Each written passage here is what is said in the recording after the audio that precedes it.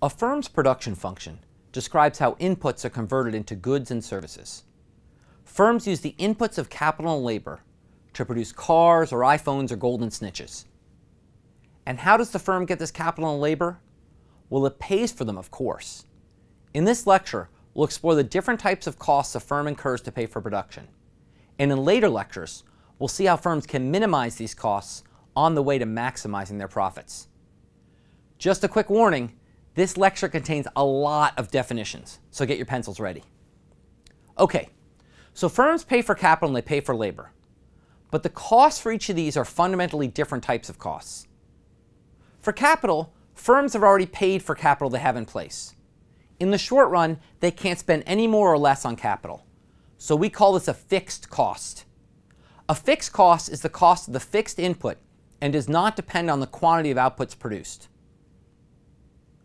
For labor, firms can adjust what they spend, adding a worker or letting a worker go. So we call this a variable cost. A variable cost is the cost of the variable input and does depend on the quantity of output produced. Total cost is the sum of the firm's fixed and variable costs. Let's imagine that the machine used to produce golden snitches costs $200 and that each worker gets paid $10. This table shows how many workers and machines it takes to make a certain number of snitches. In the short run, the snitch factory cannot buy more machines. So the $200 that is spent on the existing machine is the fixed cost, no matter how many snitches it produces. But the factory can hire or fire workers. So the labor cost in each case is the variable cost. When there are 2 workers, the variable cost is $20. When there are 3 workers, the variable cost is $30, and so on. So to produce 5 snitches costs $200 in fixed costs and $20 in variable costs, for a total cost of $220. We can compute the total cost for all the other production levels as well. And we can draw a graph with total cost on the vertical axis and the number of snitches produced on the horizontal axis. This is the firm's total cost curve, showing how total cost depends on the quantity of output. To decide how many snitches to produce in order to maximize profit, the firm needs to know how its costs vary with output. In fact, the firm will want to play the same hill climbing game we played early with the individual who wanted to maximize utility. And playing this game requires knowing the cost of the next step up the hill. With utility, we considered the marginal cost of consuming one more unit. With production, we'll focus on the marginal cost of producing one more unit. Producing 5 snitches costs $220. To produce one more snitch, or 6 total, costs $230. The marginal cost of producing this extra snitch is $230 minus $220, or $10. This marginal cost changes as the firm produces more and more snitches. Going from 6 to 7 snitches costs an extra $20, and going from 7 to 8 costs an extra $30. The marginal cost of production is rising as snitch production increases.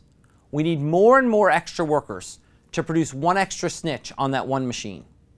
This is consistent with what we know about the diminishing marginal product of labor. The next worker increases production less than the previous worker did, since they all have to share that one machine. So we need more and more workers to make that one additional snitch, and more workers cost more. It's important, however, to distinguish between marginal cost and average cost. Marginal cost, we know, is the cost of producing the next unit. Average total cost, or simply average cost, is the total cost divided by the number of units produced, or on average the cost per unit.